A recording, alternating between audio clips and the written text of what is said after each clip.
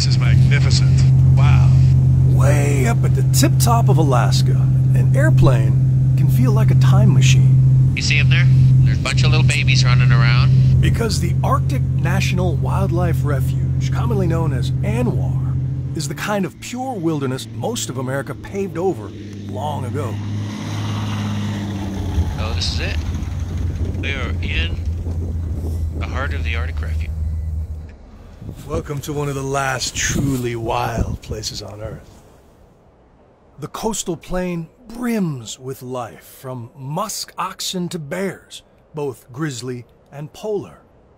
Birds that will migrate to the backyards of all 50 states.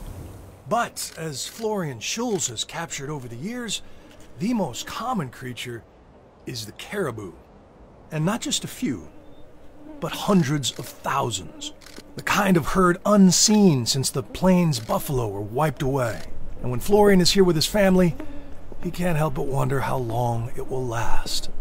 We need to keep some of these places untouched. We are changing the world everywhere so fast, but why not leave a few places unspoiled? For almost 60 years, that was the rationale that protected ANWR from this. These are the oil fields of Prudhoe Bay that fill the famous pipeline and power countless lives. But since there are billions of barrels elsewhere, nature lovers have long argued there is no need to drill here. And for decades, that argument held. Until one day, a friend of mine who's in the oil business called, "Is it true that you have ANWR in the bill?" I said, "I don't know. Who cares? What is that?" He said, "Well, you know, Reagan tried.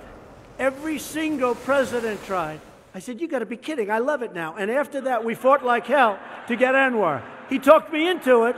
December's tax cut bill also opened ANWR to drilling, thanks to Alaska Senator Lisa Murkowski, who slipped in the provision, knowing that it would only need 51 instead of 60 votes to pass. It is wrong for those from the outside looking in who have taken a nice trip into an area and said, "This must be protected." But conservationists point out there is already a huge glut of American oil. And oil companies are laying people off up here, right? Because prices are so low.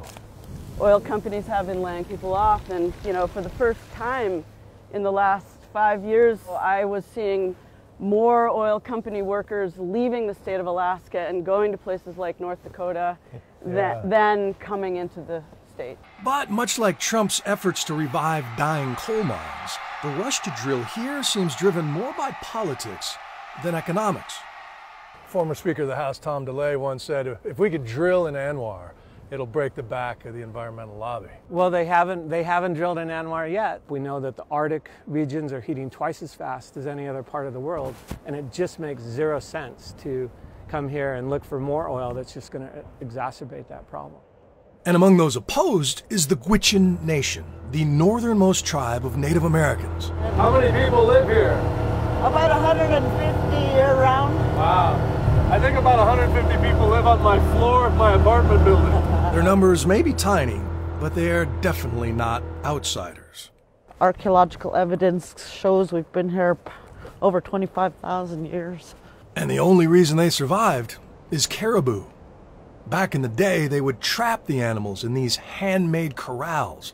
These days they use guns and snowmobiles, but still need the animals to survive in one of the most expensive neighborhoods in America.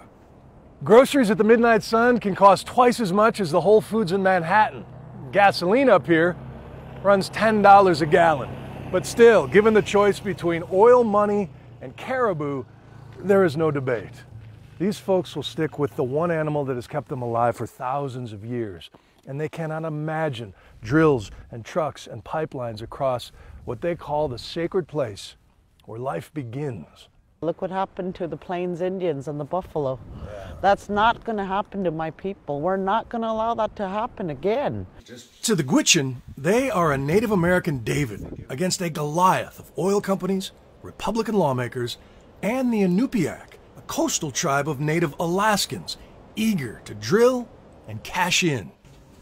Now that the U.S. is saying we can finally do this, now we have the other side, the environmentalists saying we can't do this.